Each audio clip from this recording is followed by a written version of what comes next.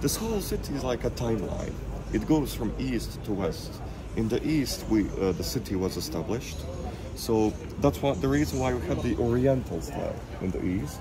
The more west you go, you will come across this like Western European style, typical for Austro-Hungarian and all that. The more west you go, you'll come across the communist style, and then the more west you go, you will come across the 21st century buildings, more or less.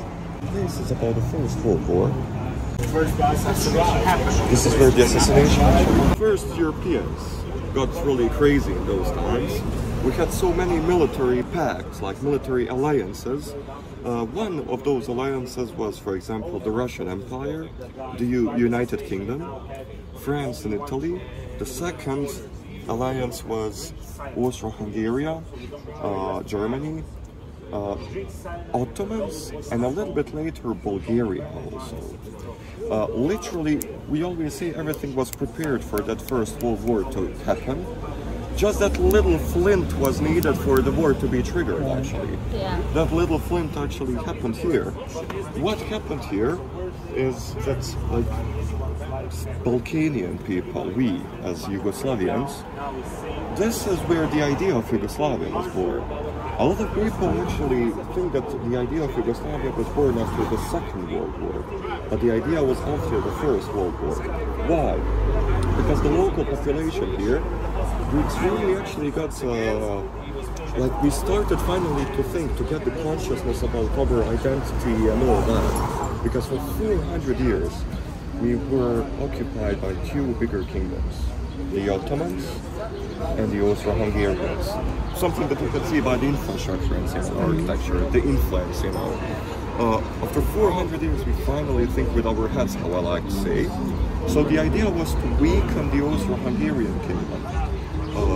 The best way to weaken the Austro-Hungarian kingdom would be actually to kill the successor, to kill the prince, someone who's going to be the next on the throne.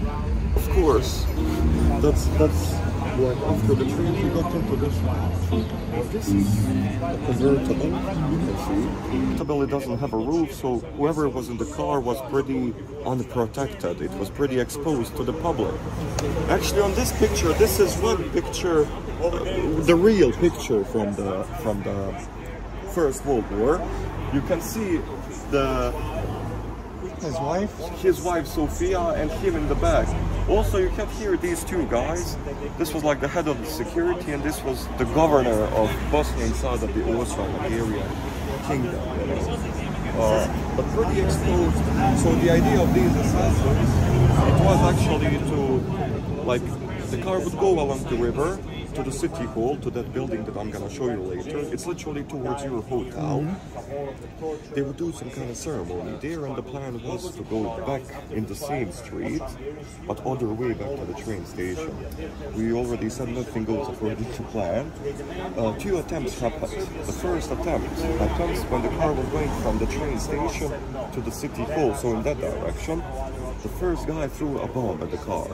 He thought he had the best chance, but the bomb bounced off the car and exploded in the street, wounding a couple of people. For the prince, for Franz Ferdinand, it was quite important to continue like nothing happened, because if you make any kind of panic in the society, you'll make the Austro-Hungarian king. You would make the Austro-Hungarian kingdom actually to look much weaker in front of our community, you know, and that's what the goal of the whole thing.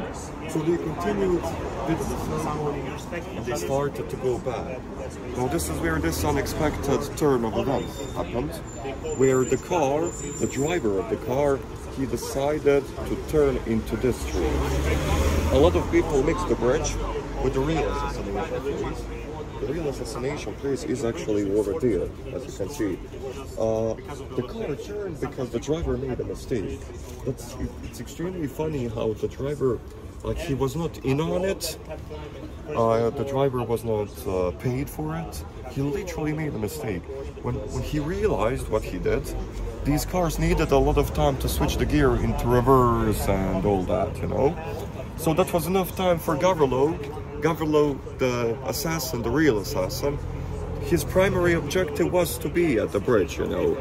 But because that was his primary objective, but because he was too scared to do the assassination, that would be his first time to kill anyone, he was hiding in this building that was something like a coffee shop, candy shop, you know. Like his goal was just to get away from this crowd, so he wouldn't do it, you know. But of course, the car turned, and he didn't expect it. The security forces were not as cautious as they would be, because they thought that all of these assassins were on the road. That's the whole thing. So Gavrilo decided actually to exit this coffee shop. He stood there and shot a few shots. One bullet went to the neck of Franz Ferdinand. The second bullet went to the abdomen of his wife, Sofia. Now, Sofia is actually, she was pregnant. That's the whole thing. So he actually, when we think deeply about it, the assassin killed the two next generations actually of the dynasty, which of course made a big mess in the whole Austro-Hungarian kingdom, you know. And Austro-Hungarians, they actually accused Serbia of doing this assassination. So they gave the ultimatum to Serbia.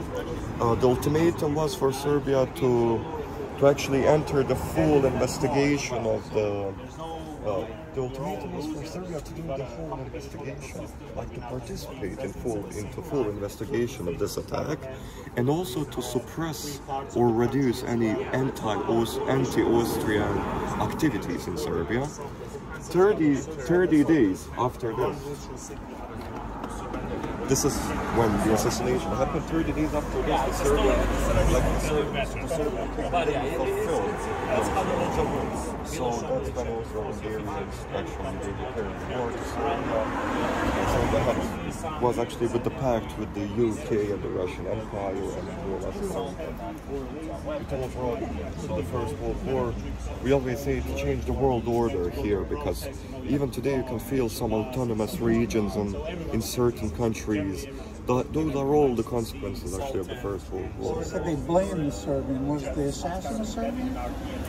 He was considered as a Muslim Christian Orthodox. He is from the organization called Young Bosnians. But these Young Bosnians, their allies were the people from the organization called Black Hand. And this Black Hand was, for example, in Serbia.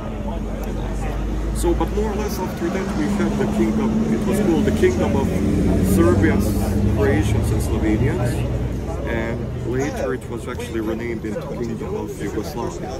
If you ask me, if you analyze the political system of Yugoslavia, it was actually quite interesting, because mostly, I don't know, as I said, it was all about making the middle class the biggest class, you know. Now, was that good? It was. It was for every Slavic nation. This kind of political system works. That's the whole thing, you know.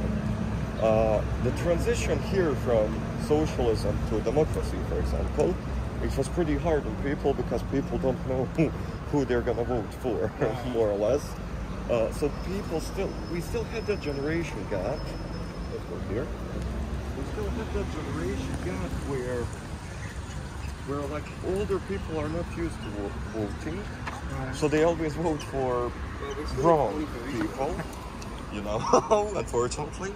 So that's why we have bad politicians and all that. Younger people don't want to vote. That's the second problem. But we should hear about politics. That's the whole thing.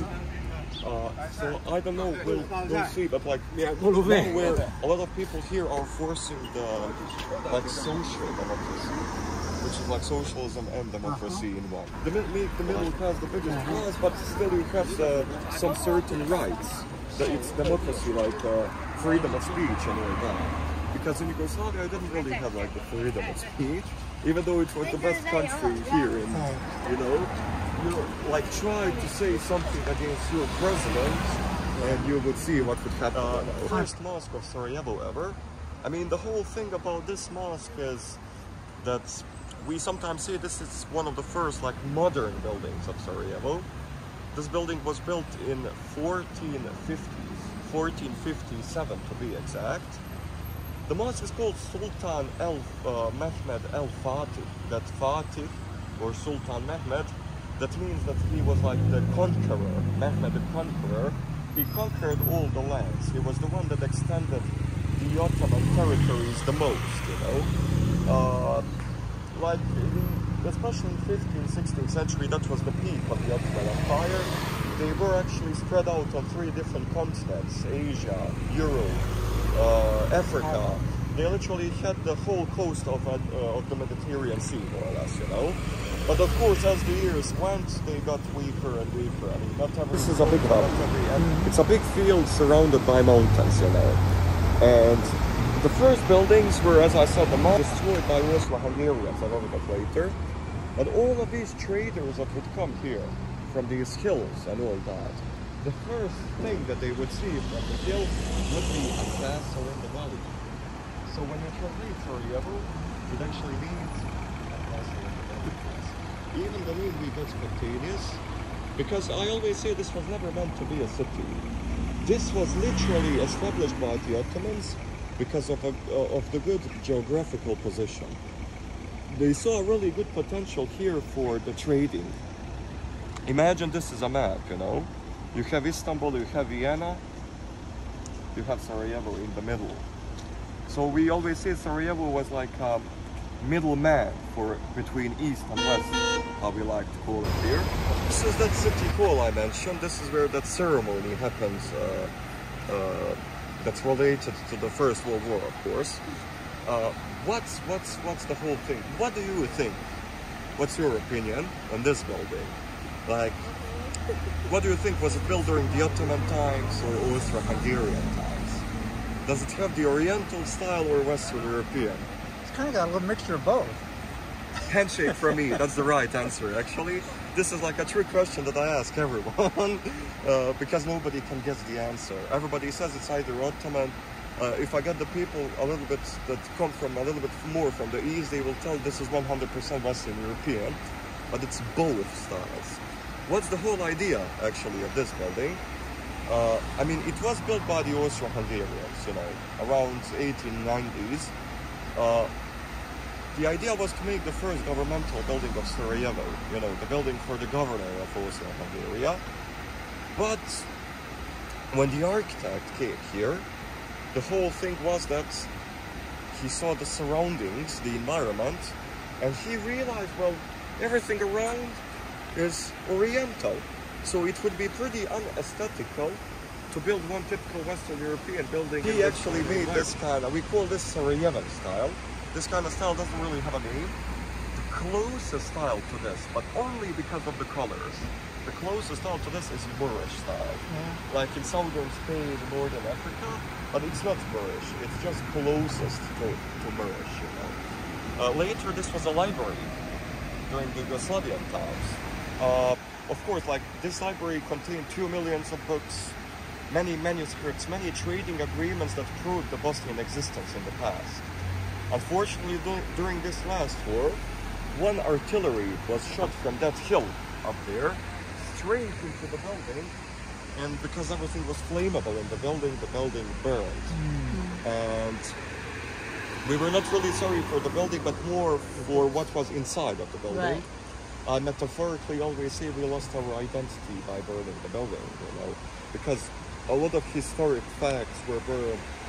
This building was also like an archive, you know, during those times. But now it's a city hall. Now this is where our mayor is. City councillors, mayor, and city officials. It's just a cable car, but for us it's more sentimental. It's more sentimental because for us it represents the Winter Olympic Games. From from 1984, every mountain around is considered as the Olympic mountain. So this mountain, for example, was used for the bobsledge trail. Yes. The first cable car was literally built in 1984, but it was destroyed during the war. So we had to renovate. So as I said, this was never meant to be a city, only a trading post with religious freedom, but a lot of people started to move in. So that's the reason why you see you have probably seen a lot of neighborhoods around the hills. And that's the whole thing, because only here you could have the commercial zone. Just like they never made some kind of plan for the residential zones, because they never thought that anyone would move in here. But the people liked this religious freedom, and because they were not allowed to move in the valley, they moved in the hills. Really? So that's the reason why I had a lot of neighborhoods around. So the commercial zone was the valley. Now we're entering this like trading post, this commercial zone of the old town. It's called the Chashya. Chashya in translation means the market. Market, this specific street, it's not official, but I call this street the food street. Yeah. This is more or less because every second shop is some kind of restaurant or a coffee shop or something like that, you know. You'll see the street names. Every street name is related to the type of shops in the street. For example, the next street we're gonna visit, it's gonna be called Kazanjiluk. Kazanjiluk in translation means the copper street. Craft with copper was pretty present here, and every craft here, believe it or not, actually goes from knee, that's how we're saying, from knee to knee. That means from generation to generation, from father to son, you know, or mother to daughter, it doesn't matter. Is the copper from the mountains local, or was it brought from? Imported, believe it or not.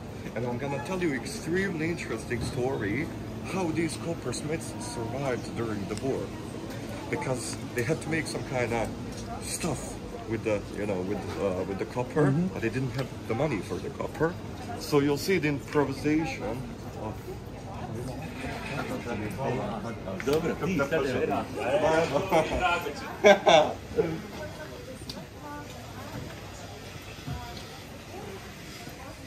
You can see Kazanjiluk ulica, street Kazanjiluk. Kazan means copper, Jiluk means street. So as I said, every if you can see, actually there is some coffee. There is some coffee inside. Okay. What is the whole thing? Now the coffee culture is pretty present here. I don't know if you have seen it or not, but it's pretty present. We were always traders. We were not doing any physical work anyhow, and at any time. So we were just trading, drinking coffee. You'll see, even on a lot of paintings, still people are smoking a lot of pipes and all that. Just like today, everybody smokes cigarettes here. It's, you know, these smaller ones, a lot of people ask me, they're not for coffee, they're for salt and pepper, for example. If you're gonna buy anything in these like streets, I don't know for how many days you'll be here. Just to let you know, this is not Turkey, so there's no bargaining. Everything has a fixed price. Everything has a fixed price. So there's no discount, but there's no also ripping off. Nobody's gonna rip you off, but they're also not gonna give you any kind of discount. If you enter here, I like this kind of shop because it has a little bit of everything. Because you can see even on the top shelf over there you have the menorah. You have a little bit of everything from every kind of community. Islamic, Catholic, Jewish. That's the reason why I like these kinds of shops. They make everything for everyone. And just to let you know that the craft, everything has to be handmade. So the price, how the price goes, the price, what affects the price? The amount of details. The more time he invested into engraving and all that, the more expensive it is. If it's just like, for example, of course, this pot would be pretty cheap. If we would enter there, you can see more decorated ones, like how they had the different engravement. They're like the more expensive ones, actually. That's the whole thing. So they're not allowed to do it by machine? I mean, they can, but it's not the tradition. Okay. So it has to be, and you can hear the banging. You'll hear it later. This is what you saw. Actually, the tanks. The tanks. You know, because like when the war, we had the war. You asked me if we had the copper. We don't have the copper, as I said. We import, but during the last war we didn't have the money for the copper because these families still stayed in these shops. They came with an idea to go actually around the hills and to find the real bullets and artillery shells. You can see it's a real artillery shell. To make souvenirs out of these, actually. A lot of coppersmiths will tell you here that this was actually like the first people that bought these kind of souvenirs. It was actually the UN peacekeepers. And that's the whole thing. See, you can still see on here, it's got a little firing pin. Yeah, yes, it's 12,799. But do you know what's the purpose of this now, for example? Whistle? Oh, can opener. Bottle opener, that's right. It's so simplistic, but so like, you know, so useful. This would be a vase. We actually like to like this kind of symbolism from this, because this killed people before. Now you put water, put soil, you get flowers, life, you know. So it's more like some kind of message. That's why I like it. You know. Some people are terrified by this, but you know, for us it's the part of history. We cannot deny it. You know. Embrace it. Oh, yeah.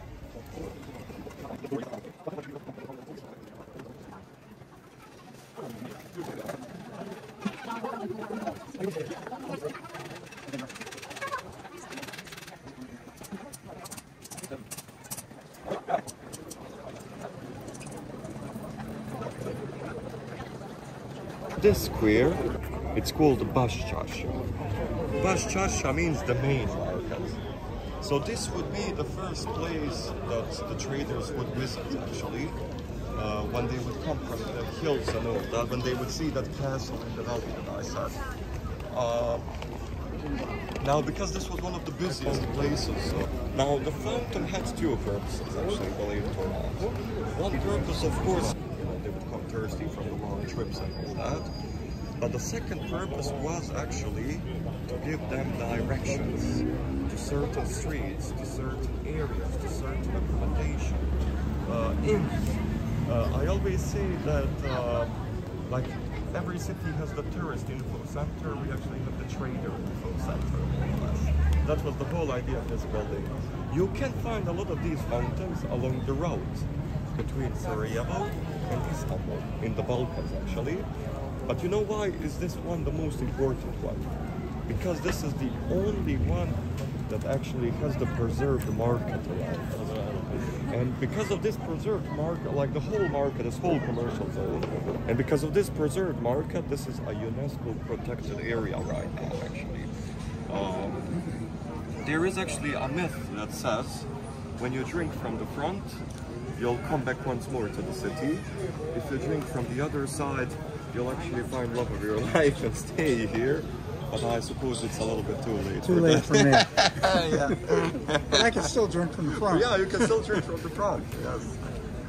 Tap water drinkable here, I don't know if I mentioned, but when you have a lot of mountains, you have a lot of water. Limestone. Yes. Yeah. I mean, of course, all the water goes through the stones, filtrates through the stones, and picks up the minerals. Because pigeons, for us, represent peace. Now, a lot of people tell me only white pigeons represent peace and all that. For us, every pigeon represents peace, because in this last siege, that was the first and the last, I mean the first and the only time actually, when the pigeons escaped from the city. Because the UN statistic says that during the siege, every 11th second, you could hear some kind of shot or explosion in the city. So all of those loud noises chased off the birds, from the city. When the war finished, they came back, so for us they have a meaning because they indicate peace. I always actually joke with people from the Netherlands, because the people from the Netherlands are always complaining about the pigeons. But you know, when you see a pigeon on your balcony, you know, peace today, it has no price, more or less. Before I was saying like the peace is really expensive, but now I'm saying it doesn't have a price anymore.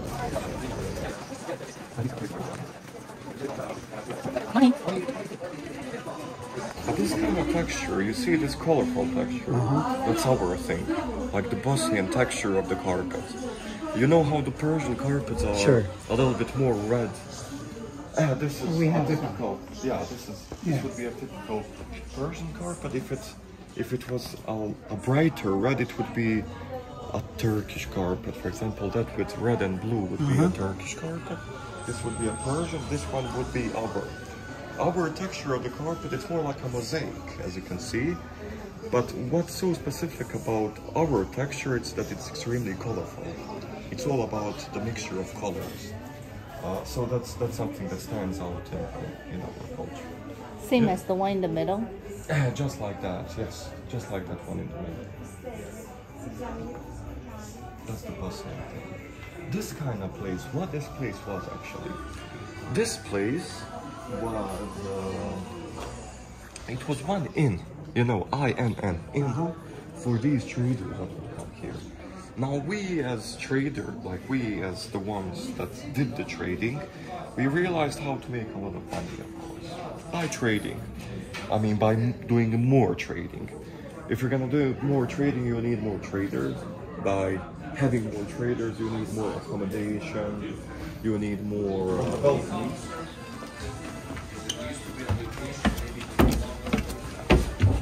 Yes. So, yeah, more or less all of these rooms were, let's go to this way. All of these rooms were the rooms for those traders, actually. What was the whole thing? What's the catch? What brought trading here? The catch was that we would give 3 days and 3 nights accommodation, but free of charge. Free of charge. And of course, that every trader that would go from Istanbul to Vienna or Vienna to Istanbul, they would actually come here. Yeah, for that reason, actually.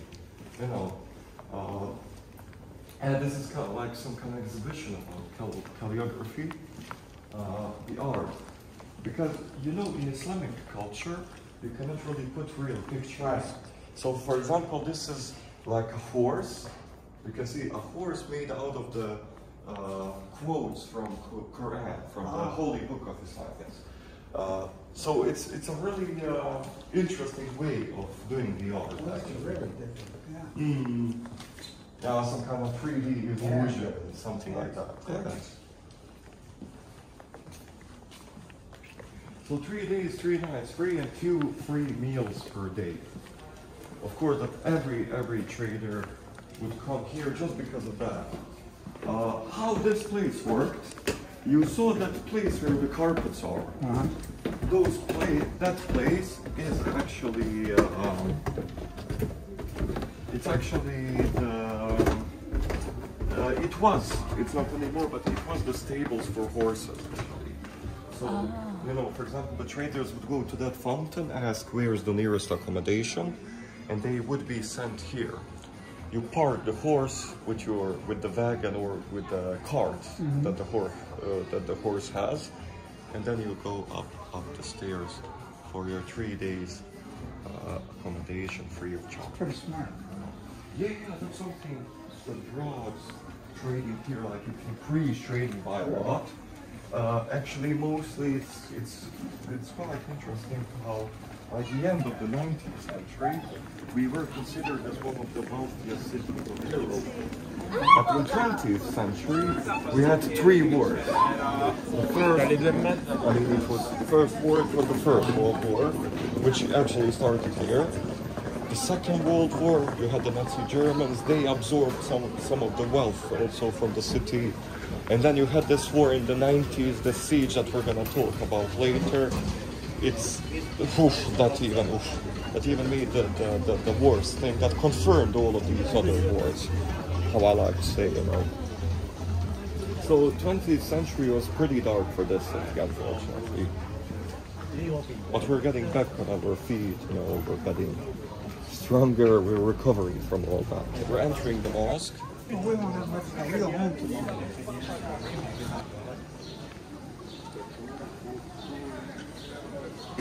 We are the first city in Europe to have the first electric street lamp.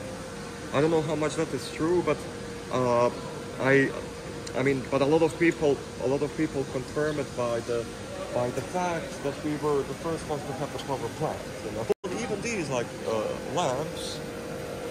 Some of the older families say that they are actually also from the Austro-Hungarian times still. Austro-Hungarians, whatever they wanted to build in Vienna, they would first send their engineers here to test their capabilities if they're able to make something like that, like electric grids, electric lines and all that. So Siemens, they proved themselves that they're able to make this kind of stuff, you know. So the electrification of the buildings continued, and a lot of mosques became electrified. So a lot of mosques here are the first mosques with electricity, actually. The Walter, there was a scene where he was shooting from this clock tower and the Nazi Germans. If you remember the scene, maybe rewatch the movie, and this plate's gonna be pretty familiar to you, because like the Nazi Germans were running across these shots in that movie, and the Walter from up there is with a machine gun shooting at the Nazis. Show my water bottle. It's a spring water, so it's pretty cool to watch out. As I told you earlier, the whole city is like a tango. When you go from east to west, the city gets more modern and modern. You can see how we're going towards the west, how the city is changing the style bit by bit. But I'll tell you more when you get to the meeting of cultures point. It's not a good story. I mean, more or less, you're probably familiarized with the Grand Bazaar. This is, actually like the modernized version of the Grand Bazaar. Why we say modernized? Modernized? Because when you look inside, look at the size of the ceiling. It's more spacious than the typical Grand Bazaar. So it's more spacious, but at the same time, it has more organized shops. It's not all over the place. This is literally where we say we're literally like a place where East meets the West. So if you look like this, you see narrow streets, Oriental style. Everything is more bright, you know. It's much brighter. You turn 180 degrees, Western Europe. Literally Western Europe.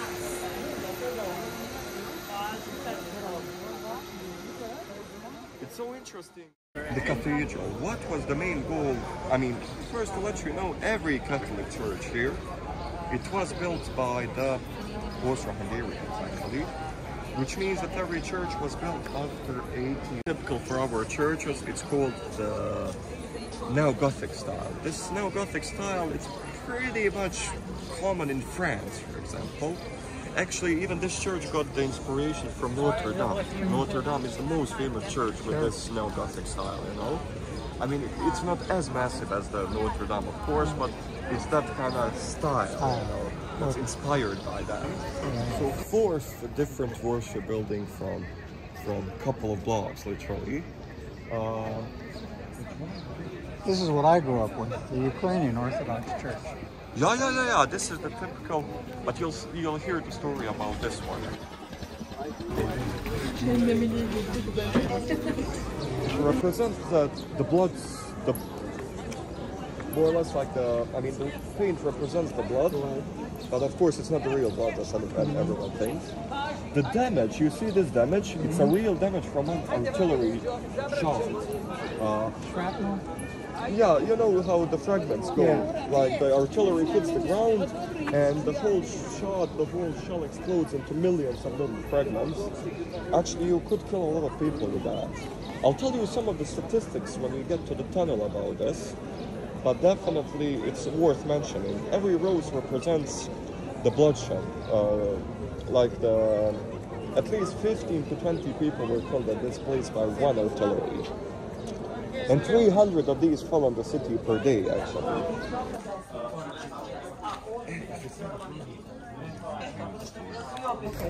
Well, for you it's gonna be extremely easy to understand the whole thing, more or less. about the siege, about the war, especially about the siege. First, to give you the orientation, like, of where we are, where we went through, your hotel is actually over here, believe it or not. I said how the whole city goes from east to west. You can see how it goes. This is the old town and all that. So when we finished the tour somewhere here. And we started to drive from here. We were driving like this, driving like this, driving like this. We went over here. This is where that roundabout was. Okay. Roundabout was over there. Then we went like this, and then like this to the tunnel. So this is our route of the van. For you to understand a little bit the map, to give you the orientation of the map. You remember when I said the sniper alley? Can you recognize the sniper alley? This is like the closest area where the enemies got into the city. Now, generally, to give you a little bit of the background, well, why this happened, how it happened, and all that, the whole thing is that the fall of Yugoslavia. Are you familiarized with the fall of Yugoslavia? Yes. Have you heard anything about the fall of Yugoslavia from the previous tours, maybe? Just a little bit. Yeah. You probably know what happened. Tito died in 1981. One mind that was controlling the whole country, the control was later given to the 60 different minds in the federal parliament of Yugoslavia. Of course, 60 minds, 60 ideologies. Nobody is gonna, you know, no, they were not getting along perfectly with each other, the politicians from that parliament. So that's the reason why the nationalism started a little bit, and that kind of thing, thinking about the national identity. That's the reason why you now have these ethnic groups and 3 presidents and all that. Now, the war. So, of course, this whole fall of Yugoslavia started from Slovenia. Slovenia, when this nationalism arose in the parliament, Slovenia was like, we're not with this ideology, we're gonna leave this federation, and that's what they did.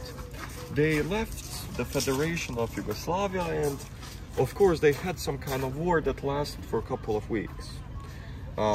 Nothing major, not many casualties, you know. The next country was Croatia. Croatia was also with the same idea, like, why do you have the idea of like Great Serbia, of this and that? So what actually happened is that also Croatia decided to exit this federation, but they had a longer war than Slovenia, not as near. Would you like Bosnia to be independent? You know, majority of people signed yes, and we decided to declare independence. Now, of course, Serbians were not along with that idea, just like the Bosnian Serbs at the same time, that were mostly located in eastern and northern Bosnia. The war in Sarajevo generally starts over here. The whole thing is that these surrounding areas, the enemies, the forces, started to make some kind of checkpoints on these roads, and they, bit by bit, they started to close the city from the outside, you know. Then our people realized what's happening, and we were like, whoa, like we're actually being closed, we're being circled around. And then big protests happened near the parliament, literally in front of that parliament of Bosnia that I mentioned. Some people say that even 100,000 people were on that protests. They were protesting against the war, actually, and then the random sniper fire started from the hills on those people. I heard some stories, bad stories, from the real people that saw that. It's like they're standing, you know, and you see just people standing and falling down, you know, like it's people being shot, you know. So then people, and plus people didn't immediately realize that they're being shot at. So some time was needed for the people to actually see just people falling down, you know, randomly. Then everyone started to escape from this parliament into the other parts of the city. Now, we were not prepared. Bosnia generally was like an industrialist country in Yugoslavia. Even when you look at the flag of Bosnia inside of Yugoslavia, it's two chimneys. Those two chimneys represent that industrialist thing about Bosnia in Yugoslavia. So literally the first people that had to go to the lines, the front line, it was the police and the hunters. We didn't have anyone else. The problem was with weapons and food. UN came, immediately made the airport as their like base, UN base, but also at the same time they made this like a humanitarian bridge where we would get the food and all that. But the biggest problem was that you couldn't really feed 500,000 people with 2 cargo planes. That's the biggest problem. Plus you have to do the logistics from the airport to the whole city. And you know how, oh sorry, sorry. Yeah, and you know how I said the Bosnian roulette? That was something that we called the Bosnian roulette. Now, of course, you know, it was the toughest. So yeah, now the war started in whole Bosnia. We're occupied, sniper. Bosnia didn't have an army as such, right? We call this like the Free Bosnian Army. Yeah, like the underground. The Bosnian army, which was literally spontaneously established for like the resistance army, right, we like to say. Yes. Yeah, resistance, yeah. Now, yeah, so the whole war in Bosnia started, the war started here. The biggest problem was that we couldn't get out from the city. This front line was 60 kilometers long. I don't know how many miles is that. 40. Yeah, miles are actually smaller than kilometers. Yeah, about 2/3. Oh no, kilometers are 2/3 of a mile. Yeah. Yes, yeah. So something 40. like that. Yes, 40, yes. So yeah, so to hold this kind of line without weapons, with just police on the line, it was pretty bad. One like 6 months to 1 year was needed for us to finally have the idea of to make some kind of idea of how we're gonna bring the supplies into the city, because now we're under pressure. You know, a lot of people say that even this humanitarian bridge, even if you were lucky, you would get 160 grams of meal per day. 160 grams, that's like half of my breakfast right now, more or less, you know. And that was even if you were lucky. Plus the weapons. The problem was that UN did embargo on weapons, and they closed the whole airspace. So we didn't get, like a lot of Americans also ask me, why didn't we get the supplies by the airdrops and all that? Because of the closed airspace. Plus it was extremely dangerous for UN peacekeepers to be in the air because of the whole sniper fire and artillery fire. Here it's written Serbian forces, of course, you know. But I don't really, I hate propaganda. So like, this is not wrong, but at the same time, we were officially attacked by the Yugoslav National Army. But the problem is that the last country that was left in that Yugoslav National Army was Serbia. And that's actually the whole thing why this is written like this, because everyone that comes think, oh, it's propaganda, blah, blah, blah. But it's just factual, it's a fact, you know. Yeah, so then first people, what they did is they started to run across the runway. You didn't have the tunnel from one side to the other side, and people started wanting to have communication in between. With that communication, people started to already like finally got the idea of, you know, wow, we actually need to improvise somehow. This was the Free Bosnian territory, so they used the UN base as the best opportunity to use it as a cover for this tunnel, so we can get the supplies from that mountain. That's that mountain that I showed you over there. This is that Free Bosnian territory. So you can see how you had these trading routes. Some of the supplies came from our factories in the middle of Bosnia that were not affected by the war. Some of the supplies came from Croatia, as you can see, by land. It would all gather here, then through the tunnel, and then over here. The biggest luxury, you know what was the biggest luxury? cigarettes and coffee. It was not food at all. Cigarettes and coffee. I'm gonna explain the price change over here. So, for example, this is where that pack would be like here it would be 2 euros.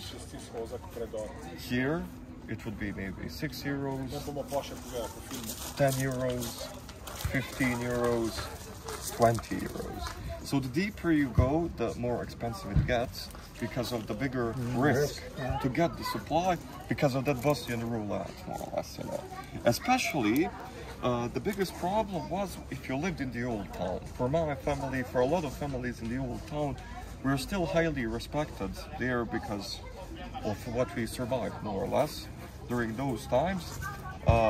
Because Old Town was the deepest area in the besieged city.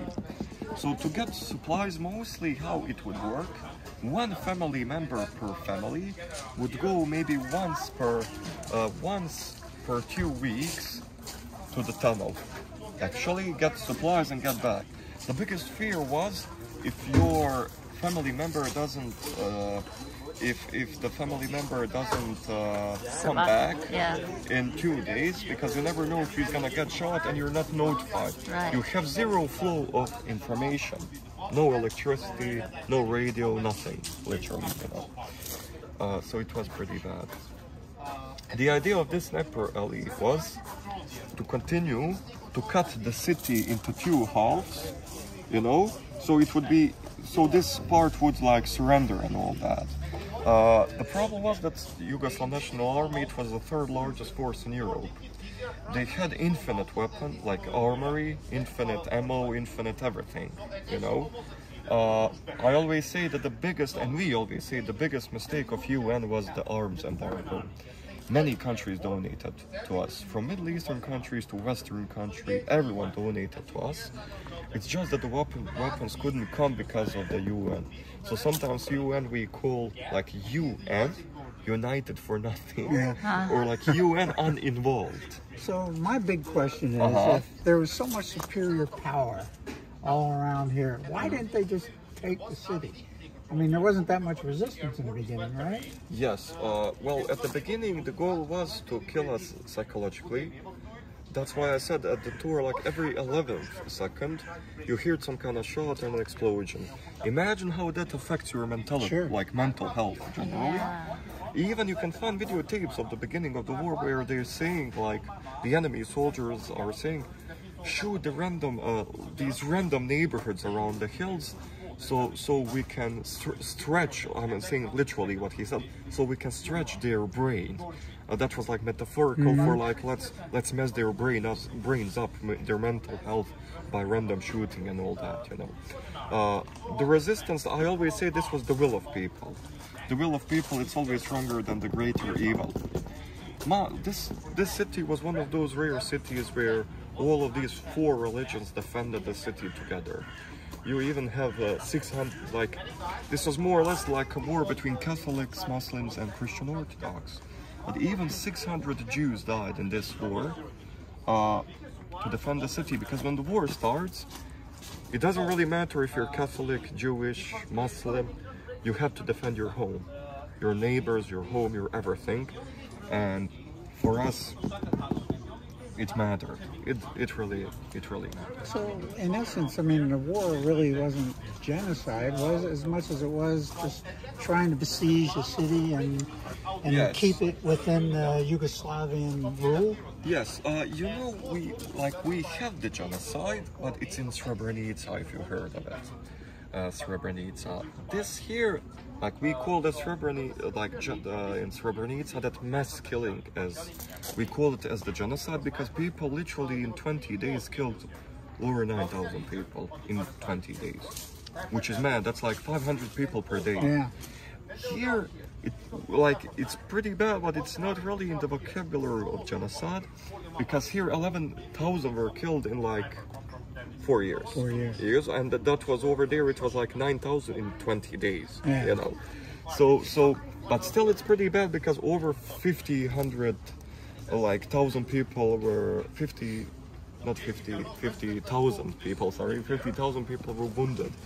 I have a neighbor, for example. A lot of people think, wow, they were not that's it. You know those artilleries? Those artilleries, they hit the ground, you have fragments. A lot of people, the fragment goes through the knee. You lose the leg. I actually have a veteran, he's my neighbor. He lost the leg that way. Just by accident. Literally, the little fragment went through his knee, immediately that's amputation actually. But yeah, you can see it was pretty hard. At the end, the war, when it ended, this genocide in Srebrenica actually happened. That was the betrayal. We consider that as the betrayal of the UN, and the whole Europe woke up in that year. Like, wow, this is happening in the heart of Europe, we're letting this happen. So then the NATO and the Americans came with their jets, and they bombed the positions around. So they suppressed, you know, like this kind of side, and then at the end it was we had to sign the peace treaty, peace agreement, and all that, and the war stopped. The first agreement was in Washington. It was ceasefire agreement. The second one was in Dayton agreement, which made this political system. Like the governments and all that. So it was really the Allied forces, like the UK, yes, US France, and stuff that okay. They had to intervene. Sure. Sometimes we say that it's pretty bad how they didn't intervene earlier. If even like it's like a lot of people will say here, it was even not their job. Like it's not America's job, for example, to be the police in the world, if we're gonna be honest. But we just hate this embargo that they did on arms.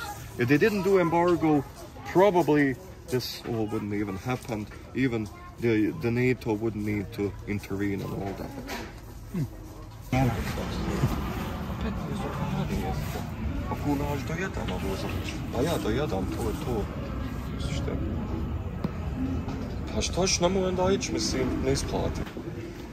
Shall we go?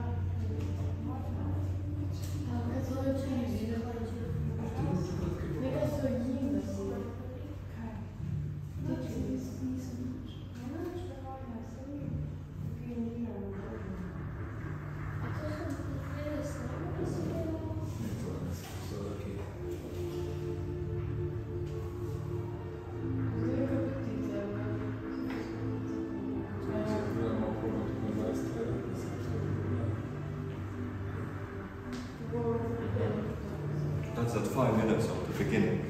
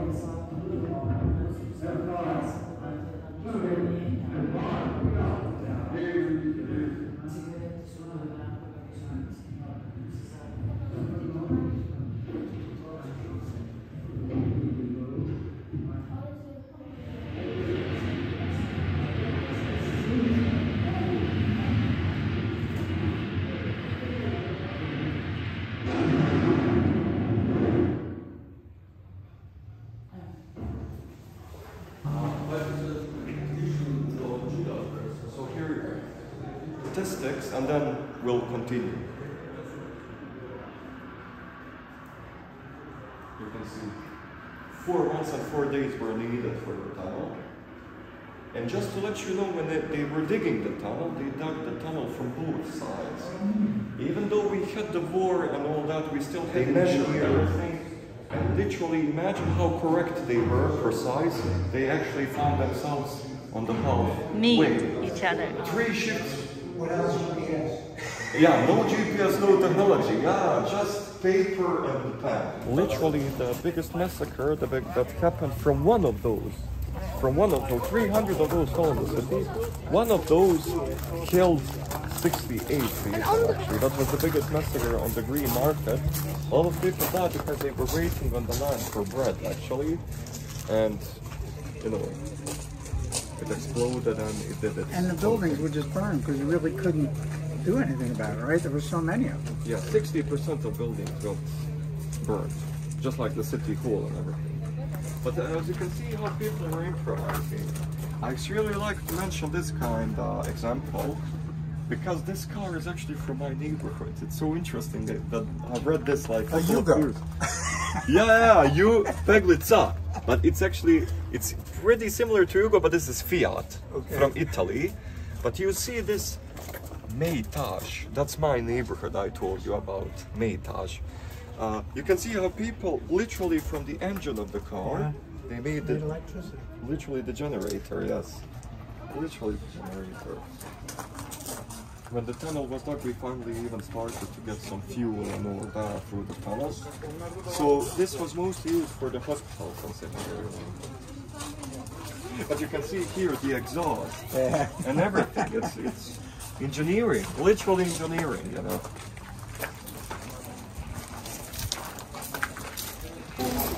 That was our, you know how we see it.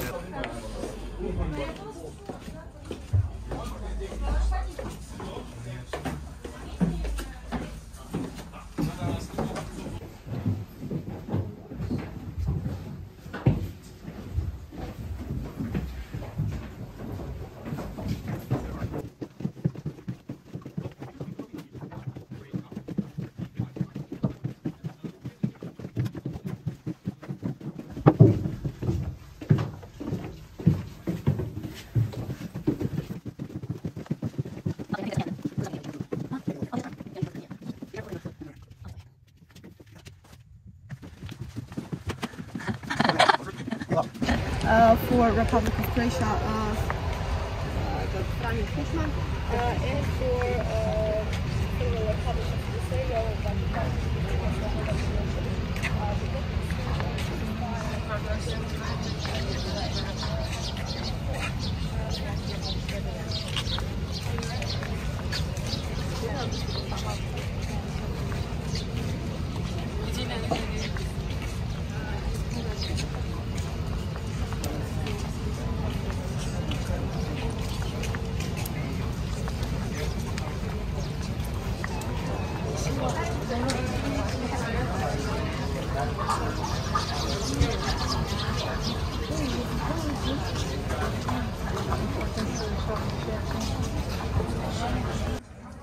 Those stoves were a big thing because those stoves worked on the wood, so at the same time they were like heaters, but at the same time you could cook actually with them. So they were the big part of survival. Do you know the idea how the tunnel went? Below the airport, this would be our side, this would be the other side of the city. The Dobrinja, that's Dobrinja, this is how the neighborhood was called. You can see how it was 3 shifts a day, 3 shifts a day, no tools. Shovel, pickaxe, that's all you have. And you got rocks. And you got, rocks. These rocks, like the soil from the tunnel we used for building the trenches, from here to that free Bosnian territory. You probably saw in the video how people are running through the trenches and all that. That's actually because even this part was not that safe. You always maybe had some kind of bullet that would go through and all that. So it was something to think about, you know. Even the supplies were mostly, they got here during the night. They would turn on the headlights on the car and bring it here. Actually, this army we got spontaneously. We were under pressure to make some kind of unit. So they just organized themselves? Yes, I mean, not immediately, of course. Some time was needed for us to get the idea of this tunnel. Who is the leader? This is the leader. Oh. Oh, he's over here, actually. Alia Izetbegovic. Not the Walter? Not the Walter, not the Walter. Yeah. Oh. He is actually considered even as the first president of Bosnia. First president. This is like modern Bosnia in Herzegovina. This is how one general's room would look like.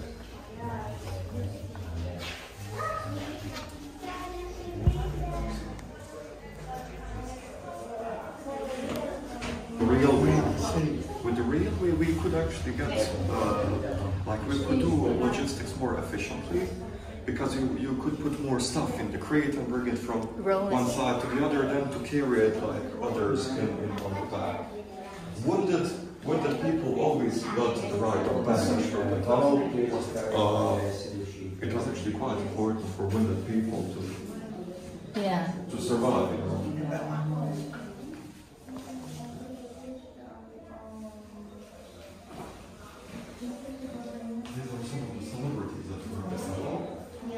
Probably when he was in my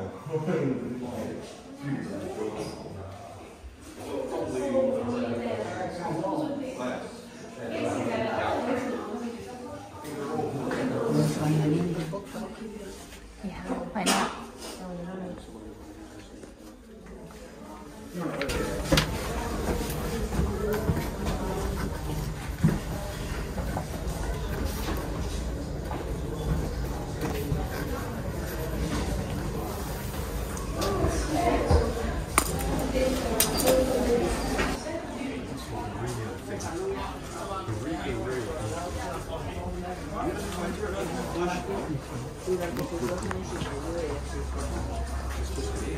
Yeah, you can see in the tunnel. That was the real beginning of the tunnel, actually. This over here. Even this was accessible to the tourists before, but we had so many, so much rain. We had so much rain that now the tunnel is collapsing a little bit. Oh. So it's not that much safe for the visiting. So they're restoring it again. They're building the supports for the tunnel and similar.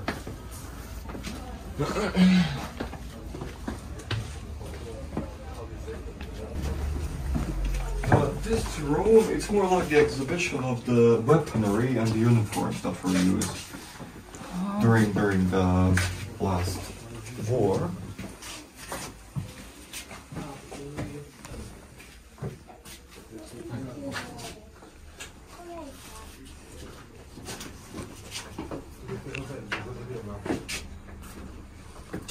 Not the most modern of weapons. Most of it, yes, definitely. But even I'll show you this.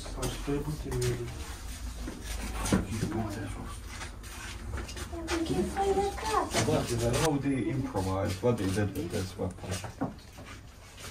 With a pipe at some time. That's right, water pipe. Literally, nobody actually recognizes it, but literally we had to fix our weapons if the barrel goes or something like that. Just put the water pipe, and you also again have the barrel. You can find a lot of, in the antique stores, you can find a lot of like shotguns that were made out of water pipes and stuff like that. It's literally just because people had no other choice. Right. And even that was pretty dangerous because you never know if the shotgun that you engineered is, if it's gonna explode in your arms and all that, you know. But as you can see, one of the first weapons were also used these, and these were hunting rifles actually.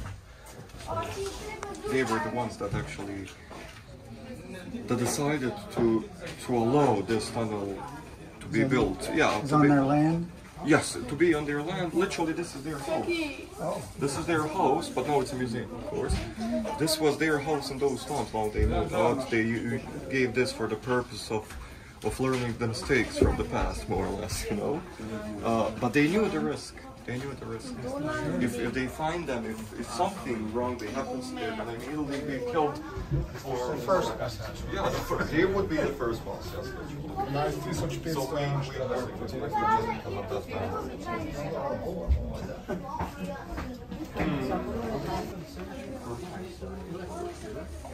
All the victims.